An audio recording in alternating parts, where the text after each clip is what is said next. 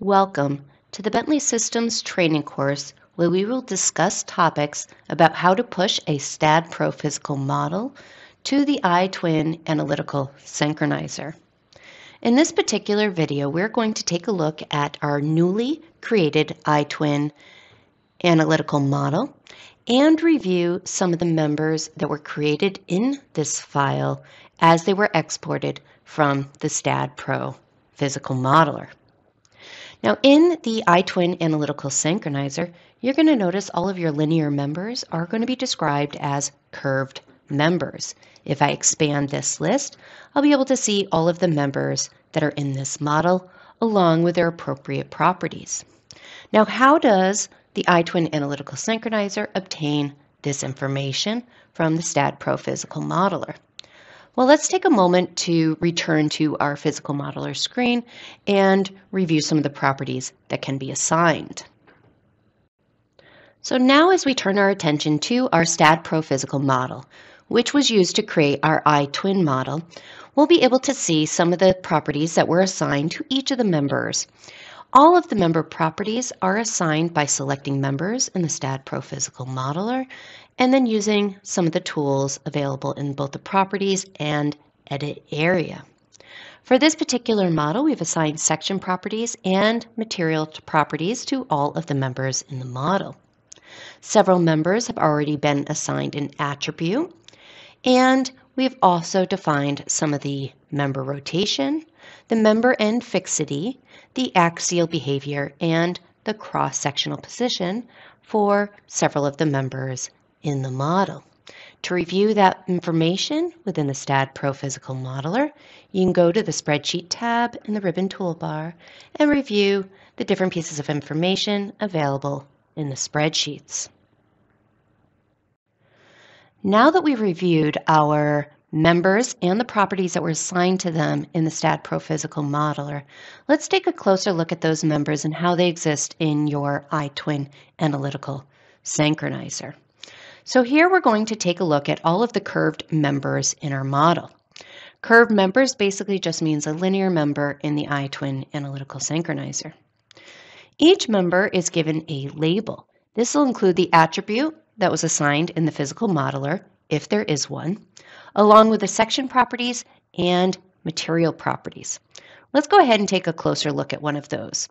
To take a closer look at any member, you can either select its checkbox over in the Objects window, or you can use your cursor to just select it right on screen. So let's go ahead and examine some of these properties a little bit more closely. And the first thing I'm going to take a look at is the use field. Now in the STAAD.Pro physical modeler, I did assign an attribute to each of the members in the model. And the different attributes that can be assigned are beam, column, or brace for members. There are certain programs, depending upon where this iModel might be headed to next, that would require an attribute or a use field to be assigned to them so that the program can understand the difference between a beam, a column, and a brace.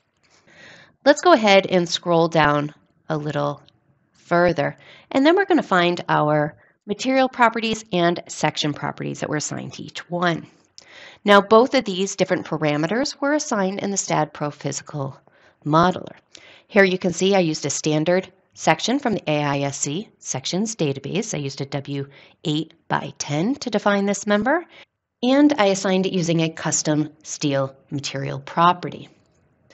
Now, how does the program have the information on the material and section properties for each of the members within the model? Well, let's take a look at this member, for example.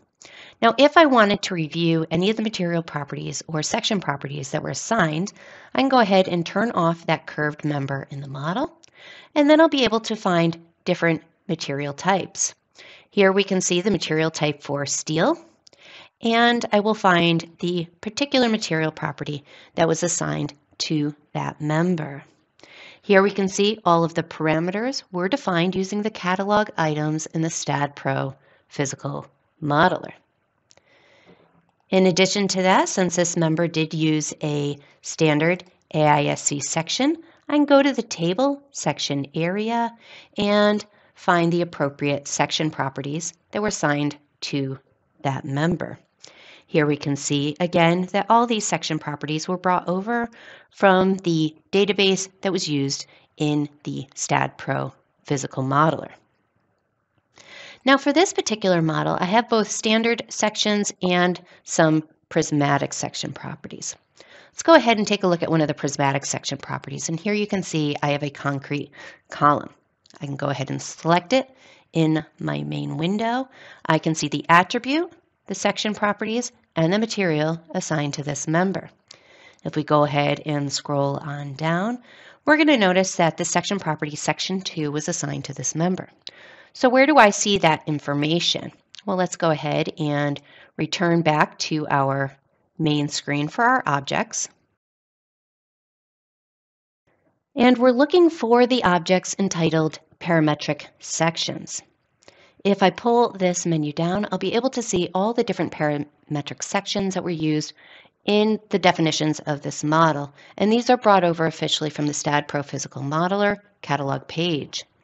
Here I can see section number 2, and I can see that this was a 12-inch diameter solid circle. In addition to that, we're also going to notice that the concrete material property has also been brought over because it is assigned in this particular model. Now that we've gone over the section properties, the material properties, and attributes, let's go ahead and take a look at some of the specifications that were assigned also in our STAAD.Pro physical modeler. So I'm going to return to the curved member area and select one of the members within my model.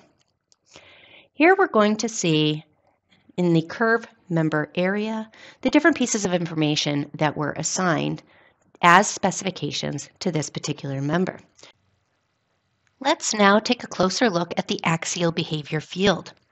As you can see, the axial behavior has been successfully brought over from our STAAD.Pro physical modeler. You will also notice that the member orientation, the placement point, and the location have been successfully brought over from the STAAD.Pro physical modeler, and all of these can be visually seen in the 3D rendering of the structure. Lastly, you'll notice that the member end fixity has also been successfully brought over from the STAAD.Pro physical modeler. So let's go ahead and wrap up what we learned in this particular video. In this particular video, we showed you that all of your members that are defined in your STAAD.Pro physical modeler are brought over to iTwin as curved members. The label for each member is identifying the attribute, the section properties, and materials that were assigned to them. Those section properties and material properties are brought over from the catalog page of the STAAD.Pro physical modeler, and they are entered either as a type of material, concrete or steel, or as either a standard or prismatic section property. In addition to that, we also saw that several of the specifications assigned to the members, including beta angles, member end fixity, axial behavior, offsets, and cross-sectional position, were correctly brought over from the STAAD.Pro physical modeler. At this point, this concludes the process of reviewing our members, or our curved members, in our iTwin Analytical Synchronizer from a model that was pushed from the STAAD.Pro physical modeler.